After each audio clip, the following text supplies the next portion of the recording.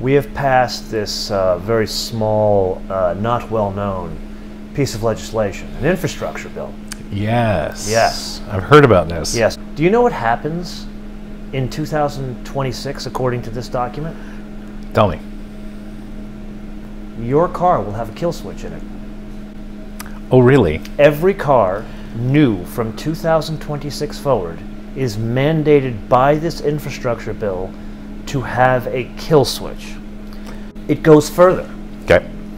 It is an algorithm in your car that you buy, that you pay your own money for. Right. Okay. Now, for the avoidance of doubt, this is taking the text directly from the 2,700-page document. So this document calls out a kill switch. That's what I'm calling it, but it's a mandatory defeat switch that not only gives others the ability to kill your car, to shut your car down. Right. But it also uses algorithms to sense your current state. So let's extrapolate that out a little bit. Let's say, for the sake of discussion, you're a drunk driver. Or let's say, for the sake of discussion, it senses that you're an erratic driver. Perhaps you're experiencing an emotional breakdown. Uh-huh. This algorithm, and we don't know what the parameters, like the document says nothing about what those parameters are. That's so good. It simply says mandatory kill switch that is an algorithm that can read the driver and can understand the actions of the driver and then shut the vehicle down, or won't even let you switch on the vehicle and proceed on your journey. Does a law enforcement agency, do they need a warrant to go and switch your car off? Mm-hmm. Or can they just, at free will, switch your car off? What about the data that comes off? Do I want my insurance company to know how fast I drive in the canyons? Not really. No. Do I want my insurance company to know that perhaps when I'm late for a flight, I might drive a bit more aggressively? No. And what they do is they turn it around on you and they sell this concept of, well, safe drivers, they're overpaying for insurance. So we're taking this data to give you, good people of the car buying public, we're giving you a discount.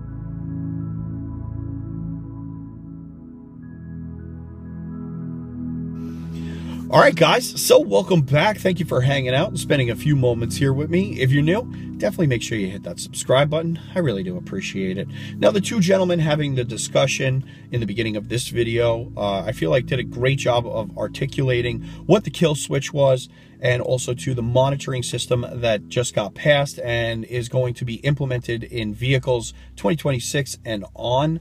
Now, if you want to see the full video and the discussion that they had, I'm going to put it in the description below. This way you guys can see the full context and the full discussion that they had. It was very interesting. And this is something that I was very fearful of happening.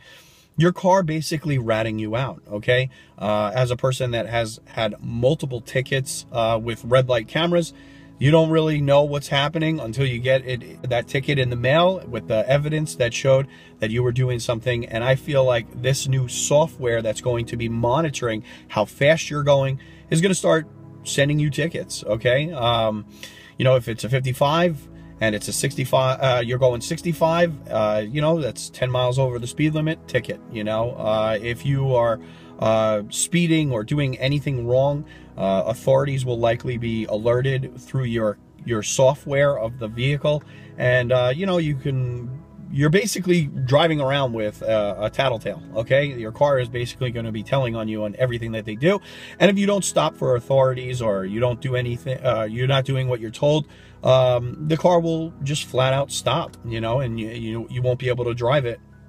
And this is something that is going to absolutely kill the car community. A lot of people might think that this is not going to affect them, but how many of you guys tell your you know, your insurance companies that you go to the drag strip with your street car? You know, they're going to be monitoring where you are, how fast you're going, what you're doing, and you know, a lot of people like myself think that, you know, we can shut it off like 4-cylinder mode in a car.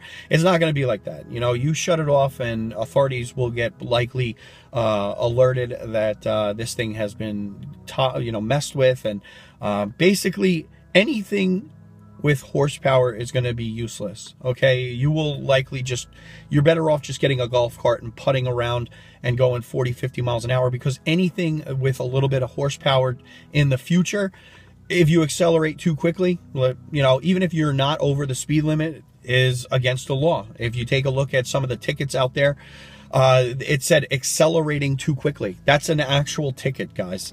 So, you know, you're basically going to be getting constantly ratted out by your car. And, you know, where does it end?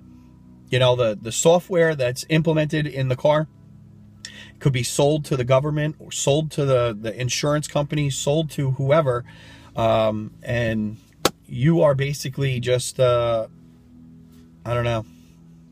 So with that being said, guys, I'm going to put a couple more interesting points of that discussion. Let me know what you think in the comments below. I'm always interested to hear what you guys have to say. If I could make a suggestion, is get a car within the immediate future, because what's going to be released in the far future is not what you're going to want.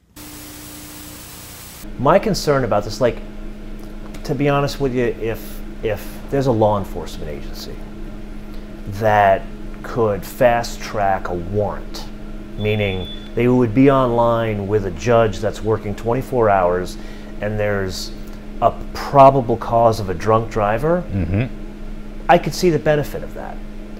And that's one isolated case. I think one could argue that. But there is so many pitfalls that come along with that. I would want to avoid this like the plague. Yes. Because we don't know what we don't know. And then you layer on top of that, it has been proven so many times, especially over the past, 3 years, there are bad actors that are willing to just absolutely go after private companies, citizens, governments. What the hell do you think they would do with this data?